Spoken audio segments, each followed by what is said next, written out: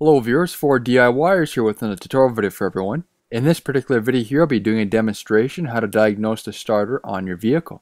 Also, don't forget to check out my website at www.4diyers.com or click on the link in the description below. Show your support by hitting that subscribe button and help promote my channel by sharing your favorite videos on your social media pages. If you are having an issue with the starter or starting circuit, the engine of your vehicle will not turn over. If the engine does turn over, then you are having an issue relating to somewhere else on the vehicle. Therefore, the starter and starting circuit is functioning correctly. Now to briefly explain the starting circuit, which will help you with troubleshooting. First, we have the ignition switch, which is the main controller of the circuit. Next is the battery that provides the power to the whole circuit. The solenoid acts as a relay and provides linear mechanical movement. And then finally the motor. The whole circuit is connected by wires, and to make it a little easier to understand, the thin wires are the low amperage side and the thick wires are the high amperage side. So the ignition switch and the solenoid both operate on a low amperage circuit. The starter operates on the high amperage circuit. Then the case of the starter motor assembly is the ground or earth. When the ignition switch is turned to the start position, this activates the solenoid that provides mechanical movement and in turn turns on the high amperage circuit, providing power to the motor. The motor then rotates. Once the spring-loaded start position is deactivated, everything pulls back into its neutral position. Either the power wire going into the ignition switch itself, or the wire between the ignition switch and the solenoid have an extra switching device which can be relating to a neutral safety switch, clutch switch, or some type of anti-theft feature. If it is an anti-theft issue, then most likely you will have some type of light flashing on the dash relating to a security feature. Your vehicle's owner's manual should have a list describing each light in your gauge cluster if you are unsure. In order to correct a security issue, you may have a low battery in your key fob or remote. The key fob, or remote may also have to be reprogrammed to the vehicle, or there might be a module issue. Sometimes this can be repaired yourself, or the vehicle will need to have its computer accessed with specific programs. Now breaking the issue down into a couple areas to help narrow down the fault. Does the solenoid click when turning the key to the start position? If yes, the possible issue can be caused by the battery, poor electrical connection, failing solenoid, failing ignition switch, failing relay, and faulty starter motor. If no, then the possible causes can be battery, bad fuse or fusible link, faulty relay, faulty switching device before the solenoid, which can be the neutral safety switch, clutch switch, or anti-theft feature, faulty ignition switch, poor electrical connection, and faulty solenoid. Most of these individual tests I have done in the past, and will be including a full in-depth tutorial links in the description below if you are seeking more information on that particular area. Normally I prefer to start with easy accessible areas first, then move my way up to more complicated areas. First, starting out with an easy area, the fuse. Refer to your vehicle's owner's manual of the corresponding fuse and its location. Use a multimeter or test light to determine if the fuse is faulty. Do not visually inspect it, as this isn't a reliable method. Replace the faulty fuse if required.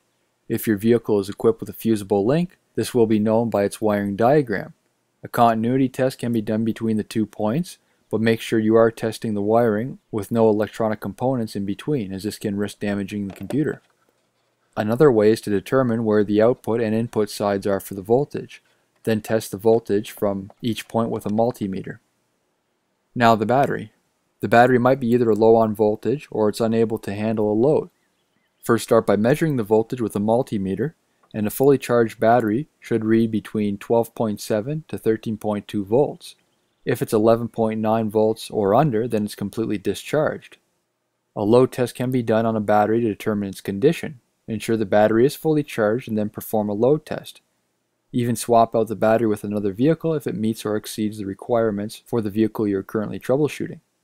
Also, make sure the terminals on the battery are clean, inspect the cables for any damage, and ensure the connections are tight. While we're here, using a multimeter, also test to ensure the engine has a sufficient ground. This can be done in 2 ways. Set the multimeter on the 2-place DC voltage setting, touch the black probe on the bell housing of the transmission, engine block, and frame. The red probe should touch the positive side of the battery. Continuity test can also be done by either using the continuity function or the lowest ohm setting. If you find a fault, clean the ground connections or replace the cables as needed.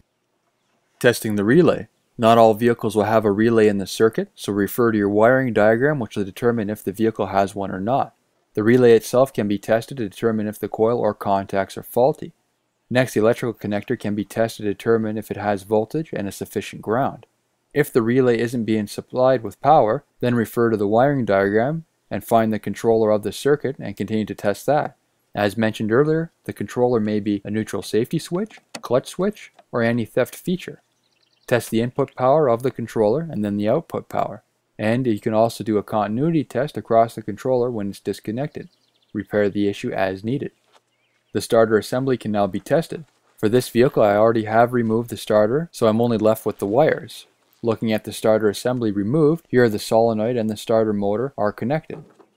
On some older vehicles, the solenoid might be separate, but the same testing procedure will apply, although the solenoid will need to be powered up to close the contact inside.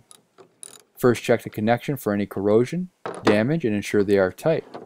If the connections weren't tightened properly before, they can loosen up over time, causing a no-start issue. We should already know the battery voltage, but if not, go back and test. Now test the voltage at the solenoid switching wire. 2 people may be needed for this, or set up a camera and watch the multimeter as you turn the key. Battery voltage should be present at the connection. If not, there could be a fault with the wire or a faulty ignition switch if previous areas have passed. Now test the main power cable feeding the starter assembly. This is the high amperage side and should have battery voltage present at all times. If not, then there is a fault with the power cable. Ignition switch.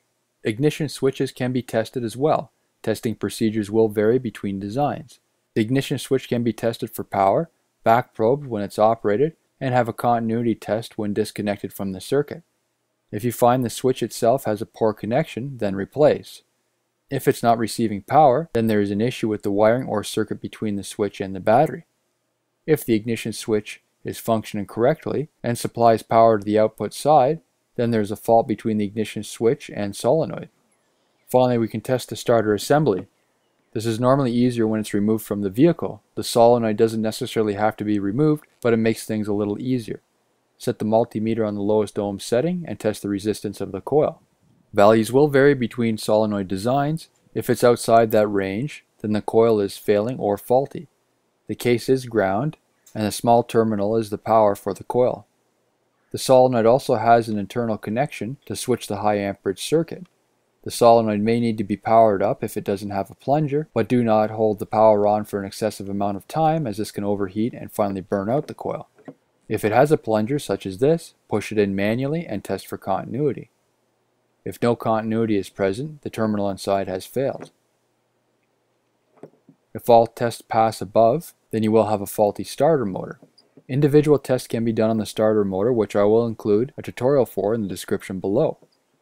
As for the starter replacement, you can rebuild it yourself, which is by far the cheapest method, and I have a full in-depth tutorial on that. Have a specialist rebuild the unit, purchase a rebuild unit, or purchase a new unit.